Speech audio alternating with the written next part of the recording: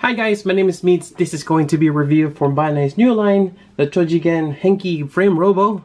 I'm just going to cut the Frame Robo line. And the first one is Gaia Frame. And I think the other ones are kind of named after planets. Maybe some of them are a little different. And this kind of reminds me of the candy toy, or those gashapon, like the Gundam Converge or the Soul Kingdom. But this is a little different, although the price point is somewhat the same. We're looking at around 540 yen, or roughly $5 to $10, you know, considering shipping and everything. So it is quite a big box. Here's my hand here. It's a flat box. Very interesting. So on this one, you have this kind of like a runner or the plate, which I'm not sure if we're gonna detach certain things, and most likely we are. Once we get that separated, we can turn into the robot here. This is kind of like the Lego Bionicles or Lego in general, where we're basically taking advantage of the contours of the plastic. There's really not much gonna be color on it, but we'll see. And also tells you here that you can swap out with other figures of the same line. Yep. And it does say there it's 500 yen. Alright, let's take a look inside here. It's like a pizza box, or a really thin one. Alright, that's about it. So inside, we got this information here. This is when you, looks like a survey. Yeah, not sure what this, most likely a survey. We got the frame here. Kind of interesting. They have that silhouette on the instructions on the back here. Kind of see it. And there is a sticker sheet with the earth on it and some instructions. Alright, I'm gonna go take a look inside and see how it's assembled. Alright, it's always fascinating to see what's inside. So basically, it is a giant runner where you can just snap every piece, separate them. And this is gonna be a little hard to distinguish since everything is in Japanese. They probably named this certain parts of the robot's body, but we can make out of the shapes.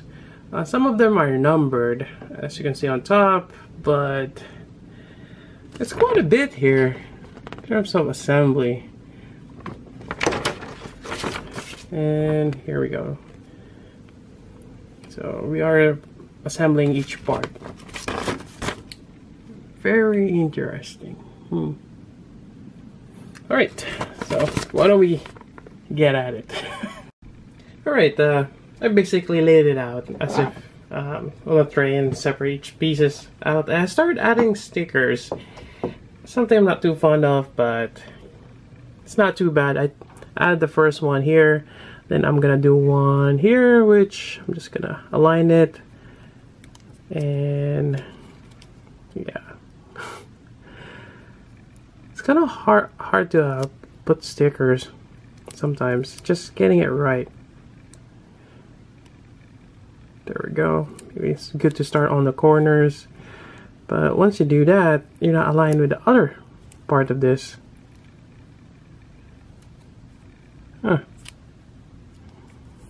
They do have cuts in them, as you can see, which allows you to contour, especially when you're putting stickers on something that is curved like this. It doesn't always work the way you want it to, but you just gotta try your best.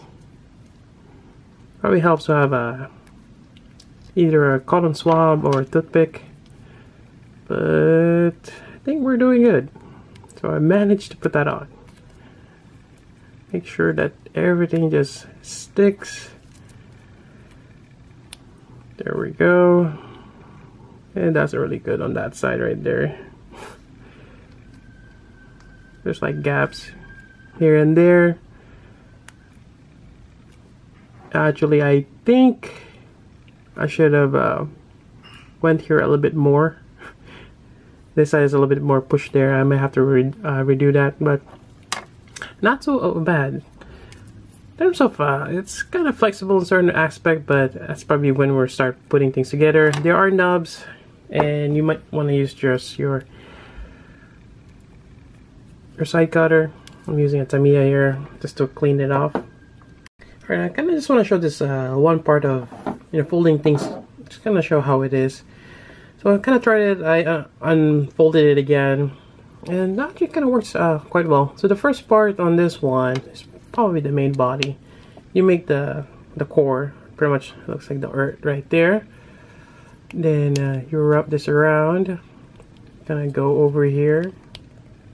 This seems to be the waist. Then this seems to be the shoulder joint. There we go. Then you just kind of close this in. You got 2 pegs on each, and there you go. You got the body. It's actually not too bad. Kind of like how they've done that, and it's actually in the structure. It's not too bad. You just gotta follow how it is. Just looking at the shape. Alright, we got Gaia here, and I really like how it kind of goes along with Bionicle. The shadow it created from all that molding kind of gives it a bit more depth, although it's, you know, quite simple. Yep, really nice. There's quite a bit of stickers, as you can see on the side here. Although the molding underneath does kind of help create a little bit, as you can see. It's actually not too bad. The way they added the stickers. Also some on the side here. Yeah, I like it. Alright, in terms of articulation, you have the neck here. It's in a ball joint. And these are detachable. You can always take them out and swap it with other, well, in the future. Here we go. Then you got this wings here, which is just a straight peg. Connect on the back there. There's this piece here which you can move. You got this whole shoulder here. And every time you make those fold, you're gonna have plastic what we call it, stretch marks. That's not really a big thing for me. I mean, technically I could just trim that off and glue the piece together, since I'm not gonna be yeah, there's really no point of disassembling it. I mean, certain parts you might need to, but this one you don't. So you can actually just remove that piece right there. But yeah, for now, we'll keep it like that. You have these blades here, which can be, well, it's a straight peg on the side here. And there's actually some of them have different ports. Well, not for this particular small one. And there's a little peg there which connects here and kind of emulates him holding it. There is a peg for the hand. Yep. Actually, it's well, it's another gimmick later on. We'll explore that. So you get one here and another here. Yep. So I wonder if you can even connect it on here too. Yeah, there we go. Oh, okay. Yeah, there's a lot of possibilities, and you have this elbow joint, and you get this plastic here that's connecting the forearm and upper arm. Yep, you can actually well, the way it was assembled, it was like this. So you're just gonna be connecting the elbow joint. That's really nice. Put that back here. Waist, there is no articulation of waist. You cannot rotate that hip. Then you get this piece here on the leg. I'll just put it down for now. Even this one. You do have hips. Well, let's see here. You can only open this wide. Yep. Not too bad. Then you have the knee, same as the elbow. you can bend it. Same thing with the ankle here. It is limited to a certain extent, but you have that articulation, so it's not too bad. And this flaps here actually kind of work, kind of like the belt. Yeah, kind of works. Alright, so other than that, there is a gimmick which allows or to take parts of the Gaia and turn it into a weapon. To do so, yeah, take out these parts here, and basically, oh, let me show you then. There we go. So you need the wings, you need this part here, the leg, and the shoulder. So you're gonna be doing a little bit of disassembling. Take this apart. This one too. Remove the knee joint here. Let's see here. We're gonna take this out. Trying to remember. Basically, this is gonna be the handle here, and let's see. We're gonna take this out also. Oh, there we go. It's coming together. So this connects here. Then we have this arm here, which it's gonna be like this, I think.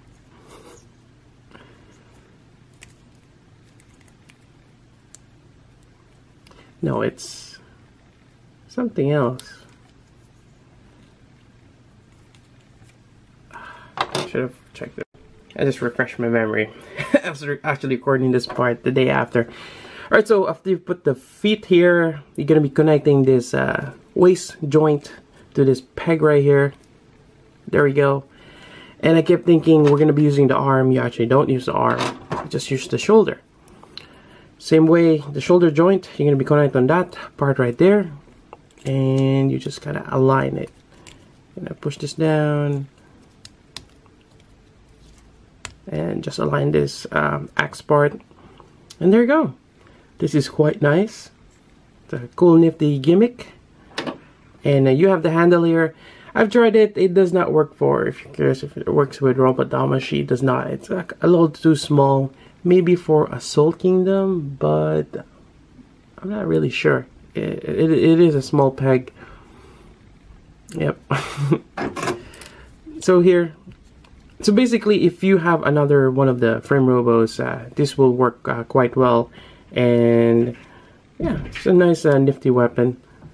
Quite big, and you can do the same thing to the other side. So yeah, you can do it with 2 axes. Yep. And there you have it. That's the review for Gaia. I wasn't expecting much at the price point of $5 to $10. It kind of reminds me of the Soul Kingdoms or the Gundam Converge. You know, something small. But this is actually quite big. And there's a build aspect to it. And at first, I thought it was going to be complicated, but it's not. It's actually straightforward, as well as the sticker. It's actually quite nice. And for size comparison, we have the Robo Damashi here, and as well as a Gundam Converge. As you can see, it's substantially big. Not too bad. I really like this line. Hopefully it will continue some more. And I think they've released 6 so far. And I do have the other ones, or the first 3. I'm gonna go ahead and continue reviewing this. But yeah, really nice. It's a nice figure to have, and highly recommend getting it. I got mine from AmiHami. You could probably get it on other online stores, or maybe ask your hobby store. It is made by Bandai after all. And yeah, hope you guys like this review. So until then, this is Meads. Thanks for watching.